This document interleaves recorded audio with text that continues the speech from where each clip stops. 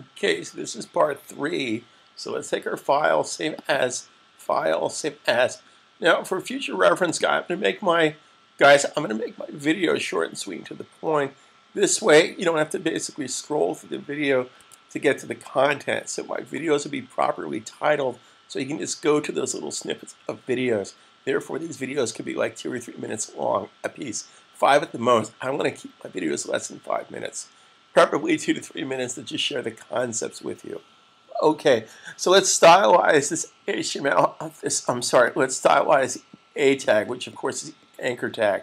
Anchor tag. So if you double click this word here and you go to your code, you'll simply see that that's an anchor tag. Right, and that anchor tag is referencing the pound symbol. Now, for those of you that are new to this, okay, let's think about this in a very practical way. I teach real-world production techniques. The same techniques I use to build sometimes 6-figure websites, I build at least one of those every week to 6 weeks. I build a 6-figure website using the same techniques I'm sharing with you guys. So if it works for me, it worked for you. So by putting in the pound symbol, so as an example, if you want to make this a hyperlink, put in the pound symbol. Now I just want to be very clear about this. If you put anything but the pound symbol, it's going to go to a page with that name. Now, let's understand something. From a design standpoint, we're not there yet. This is not a final page. This is a V for version page. It's not the final page. Therefore, the client or boss or whoever should not be looking at other pages because they need to okay the design of this page. Just going to be very clear about that. Okay, so let's stylize this tag. This tag doesn't have a CSS rule, so in order to affect the tag, we're going to select the tag. So select the tag and make a rule. Now in this particular case, you have to follow this layout here. This is a tag inside the list item, inside the unordered list, inside the nav HTML5 nav tag. So you have to follow that exactly. Okay, so let's just do this. Okay, let's make this, first of all, let's make the height of each box be 30 pixels high. Actually, we're getting ahead of ourselves here. I just skipped the point. I can't believe I did this. We need to. I don't want these dots here. My mistake on this. I want to get rid of these dots, which is part of the unordered list. So I select the tag. In order to affect the tag, I need to select the tag. So I'm going to come over here and make a rule for the UL, which stands for unordered list. So we're going to hit OK. Then, based on these choices, again, if you know anything about my teaching, guys, I get you to think the way the software thinks. Based on these choices, this is my dialog box. These are my choices. Based on these choices, we want to change the list. We don't want to have these dots, so we change our list type for the UL tag, which stands for unordered list, to none.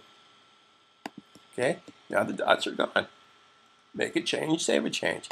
So now let's do the anchor tag. Select the tag. Make a rule. In order to affect the tag, we need to select the tag. Okay, so let's make the box height of each box, the about, the products, the price. Let's make each box 30 pixels high. Therefore, it will vertically put the type in the center, up and down in center, not left and right center. We don't want to have these underlines circa 1995, so we're going to say none. We do want this to be capitalized, so we're going to make this capitalized. Are going to put this in the opposite color of this color here. So we're going to make our type white. We're going to make our background color opposite of this color. So how can I do that? Well, in order to affect the color, we need to select the color. We click here on our swatch, and we click right here. Now again, I'm working on Macintosh.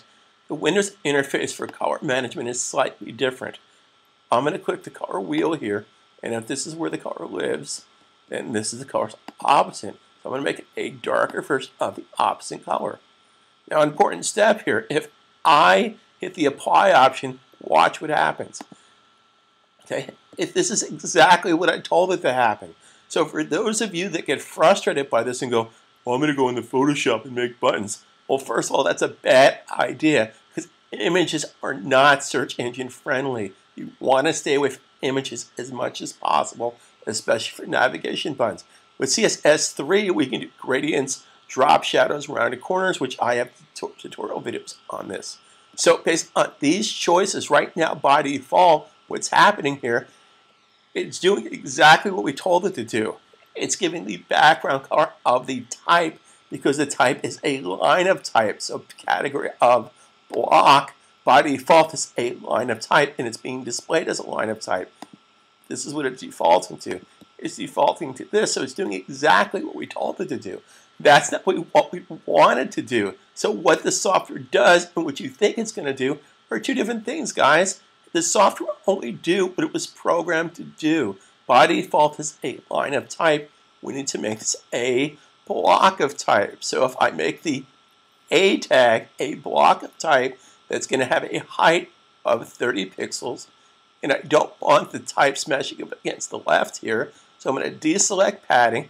I'm going to go to the left of the padding and put in, say, 10 pixels to the left. So now, when I hit the apply option, I have 4 separate boxes. Simply done. I didn't have to go into Photoshop, Illustrator, or Fireworks to do that. It's done right inside the program. So it's going to be the width of the nav tag minus its padding. That's why it's this. That's why you have padding out here. So we're going to go to the margin space at the bottom of the margin. We're going to set each box by 10 pixels. Okay. Make a change. Save a change. Right? So let's do the hover tag. So I select the tag. In order to affect the tag, I select the tag. For those of you that are new to this, the hover tag is when you hover over the button, over the A tag. So I select the tag and make a rule. Now this is something you have to do from scratch. We're going to make this less specific. We're going to have A tag, colon, H-O-V-E-R. Hover as in helicopter hover, not hoover as in vacuum hoover. So we're going to simply make this background color here. As soon as my computer stops spinning here, we're going to make this a darker version of blue. So how do I do that?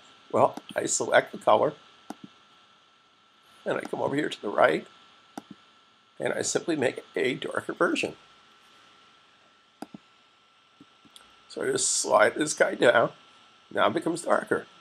So that's going to happen when I hover. Make a change, save a change. Now the hover, you can't see the hover tag, which is a pseudo class here. Now this information, let's do some housekeeping here. The CSS rules under the tab section. Always want to organize your CSS rules. Make a change, save a change. So this hover tag cannot be seen unless I either go to publish to my server or go to live view. If I go to live view, I'm sorry, I said live view and live code. I make that mistake quite a bit, just not paying attention. If I go to live view and move my cursor, there is my hover tag. Okay, very well. Very well done here. Okay, so save the changes and we'll continue building. In the very next video, I swear to you, we'll do SSI.